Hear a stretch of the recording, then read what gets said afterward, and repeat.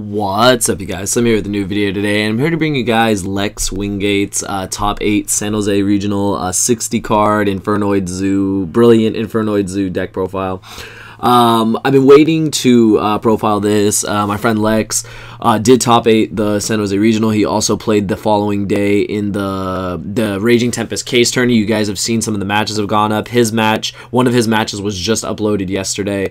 He wanted me to keep his deck list under wraps at first, just because he didn't want people to know about it. It was kind of like a different spin on Infernoids. Obviously, the Infernoid Zoo deck is popular, but he also added an engine in the Brilliant Fusion engine.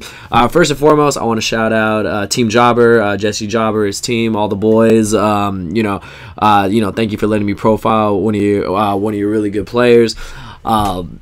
I also want to shout out Andrew Doe. This is from Lex to you. He wanted to shout you out for the Brilliant Fusion idea. I will explain everything in the deck. He gave me pretty much the synopsis. I'm a big Infernoid fan, and him and Andrew have always been some of my favorite people to watch playing the deck. They came up with this innovative build, so let's just get into it so you guys will understand. Okay, so he did play the 1 Garnet, obviously, to go with the 3 Brilliant Fusion. For the main Infernoids, it was double Inoku, double Deviati. He played triple Entondle. Now, a lot of people would wonder, why would you play triple Entondle? If you've seen a lot of the lists, they have actually cut down on a Tondle, and they have played just more of the other Infernoids, or just lowered the Infernoid cap. The thing with Entondle is that it does have the ability to go for game. Being able to punch over a monster and then attack again for 28 is quite relevant, because depending on how your sequence goes, having Void Imagination and getting it off the field, you can summon a bunch of Infernoids that can pretty much just go for game, and Entondle is definitely one of those cards that does that. Also, being a big Infernoid, you're able to DD Crow during either player's turn, so that's really relevant.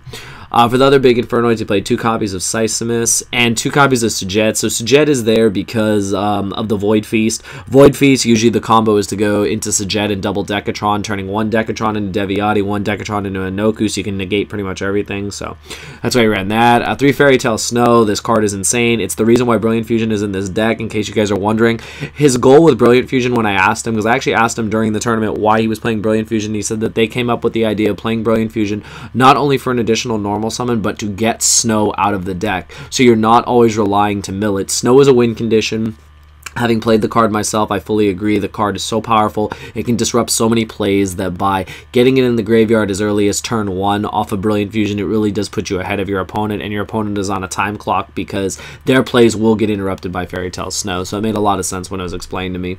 For the rest of Infernoids, he had 2 copies of Petrulia. He did play the Zoodiac engine. This engine is insane. The 1 Viper, 3 Rat, self-explanatory. He played 3 copies of Harmadic. Being a level 3, it helps you get into your Invoker more frequently. And then, of course, the 3 Auto Top and the 1 Brick, and 2 Max C's, 1 Antra, and 3 Decatron. So that's it for the monsters. It's 34 monsters in the main deck. Again, this is a 60 card deck. For the spells, 3 Instant Fusion. Just, keep going with your plays. Make the Zoo play. You can Instant Fusion back the Rat. Go into Bullhorn and start doing your plays. 3 Lawn Mowing Next Door. Grass Looks Greener, whatever the hell you want to call it. Card's insane. You open it. You mill like 20 cards. Your graveyard gets loaded, and you just start playing Infernoids. 3 copies of Pot of Desires. One of the few decks left in the format that plays Pot of Desires. When you're playing 60 cards, you can Desires multiple times, and it doesn't hurt you, so seems pretty self-explanatory. He did play the 1 Reasoning. Now, a lot of people are going to probably wonder, why would you play Reasoning when you have so many different levels? Reasoning is still insane in this deck. They're not going to call it right all the time, and even if you do lose a Rat or you do lose a Fairy Tale Snow, you kind of want Snow in the grave. You kind of don't mind if Rat's in the grave, because you can Instant Fusion it back. And at worst case scenario, you can, if they call 1 and you hit a Terratop or a Snow or a Rat, like, it's good. It's not bad. The worst card to hit, I guess, is just Max C. But as you guys can see in his extra deck, he is playing a card that I have used myself to recycle back Max C when you banish it off an Infernoid. So we'll get to that when we get to the extra deck. Just still a very powerful card in the deck. Of course, 3 Left Arm Offering to search out the Grass Looks Greener or anything you need at the time.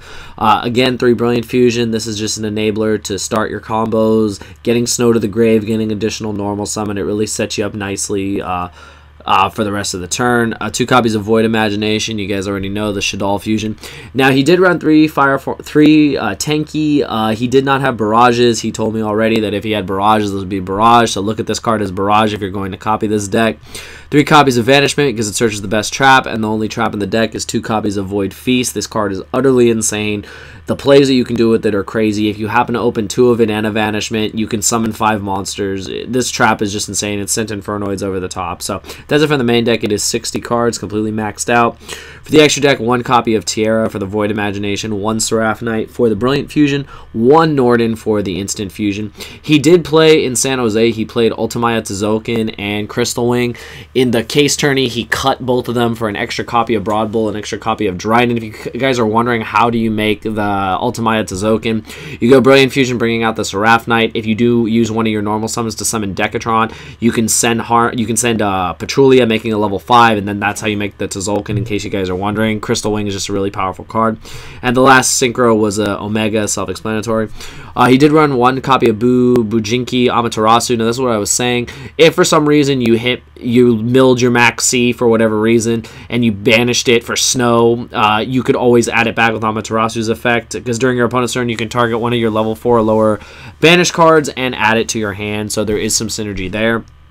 1 copy of Kagasuchi, Mill 5, can't be destroyed, works with the Rat combo. 1 copy of Emerald, recycle your stuff at the end of the Rat combo if you don't go into Kagasuchi. And then the 4 Zoodiacs, 1 copy of Tiger Mortar, 1 copy of Dryden, 1 copy of Borbo, and 1 copy of Bullhorn. And for the rank 3s, 1 Totem Bird and 1 Invoker. For his side deck, 3 copies of Ghost Ogre, obviously good against Zoo. Just, hit them. Inexperienced players will play the combo wrong, and you just ogre them and their turn ends. The board wipes, 1 Raigeki Double Dark Hole, self-explanatory when going second. He played 1 copy of Typhoon and 3 copies of Twin Twister for back row removal. 1 copy of My Body as a Shield, could be for pretty much anything that tries to destroy you. Dryden, Dark Hole, Raigeki, etc.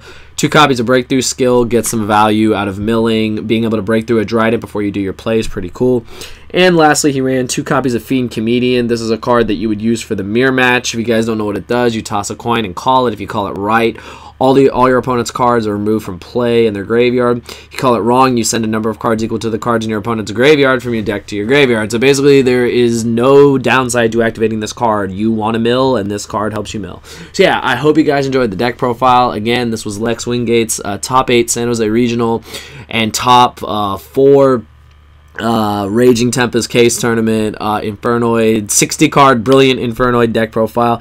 A new twist on the deck, gives you something new to try out. I really like the deck. He's a really smart player. Both him and Andrew Dope piloted this deck and did really well at the case tourney. And it's nice to see that there's still a little bit of innovation going into these decks, especially in a 60 card build, since not too many people are favoring the deck. But I feel when you include other engines, you can make up for like the bricks that people say happen when you play that many cards. But anyways, I hope you guys enjoyed it. If you have any questions, leave them in the comments below. I'll see you guys in the next video. Again, thank you to Jobber. Shout out to you guys. I'll have the link down below to their channel. Be sure to check them all out. Good group of guys, all from here in NorCal. So yeah, hope you guys enjoyed the video. I'll see you guys next time.